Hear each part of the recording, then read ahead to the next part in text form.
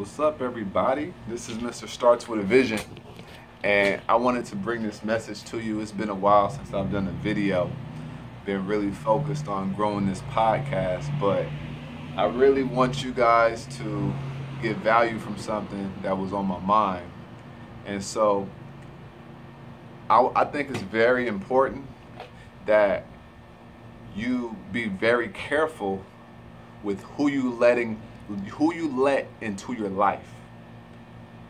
I'm talking about physically, I'm talking about mentally, I'm talking about spiritually, I'm talking about emotionally. Allow me to illustrate. When I say physically, it's very important on who you let stand next to you. When I say emotionally, it's very important to be cognizant of who you tell your personal business to. When I say spiritually, it's very important on who you allow to preach the word to you or give you guidance in that aspect of life. Because you have assets and you have liabilities. And a lot of times, people come packaged as an asset, but then they end up becoming a liability. They end up sucking the soul out of you. And so, if you are around somebody who has a negative aura about themselves, you need to get away from them. If you talk to someone and they never support anything you say or do, you need to get away from them. If you are around somebody and you don't feel like their advice is best for you, you need to get away from them. All those types of people are liabilities.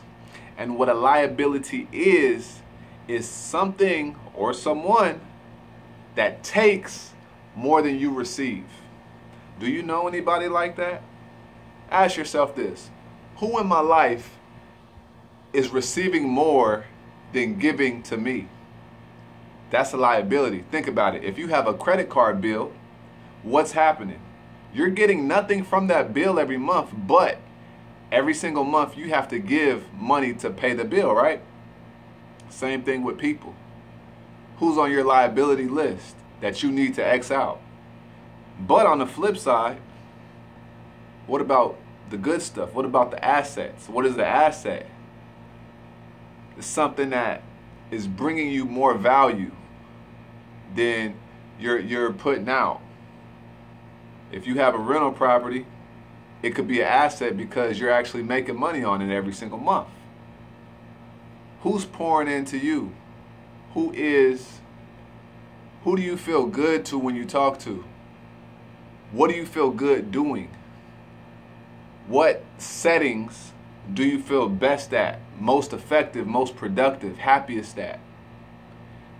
If you are surrounded by the wrong type of people, they will be liabilities to your life, to your mornings, to every part of your life. And in turn, you will not be at your fullest potential.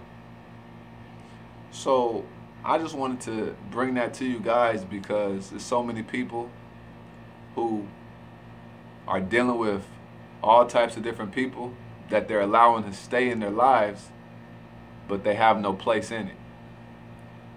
They're a liability and they're not an asset. On the flip side though, don't get this twisted. What are you attracting? Because if you're a liability yourself, then how in the heck are you going to attract the asset? So, how we're going to solve this whole problem is be the type of person to give 51% and be okay with getting 49%. Because if 2 people meet or 3 people meet and each person is focused on giving 51%, if one person is focused on giving 51% and this person is focused on giving 51%, then we are all good, we're all full. But if you're hanging around people who just want to take, you're going to lose. And that's not a good situation to be in. So I really hope this message got to you. I'm thankful that you made it this far in the video. If you liked the video, share it with a friend who may have a liability or a liable person in their life that they need to get rid of. I'll talk to you guys on the next episode, the next video, whatever it is. Y'all have a good one.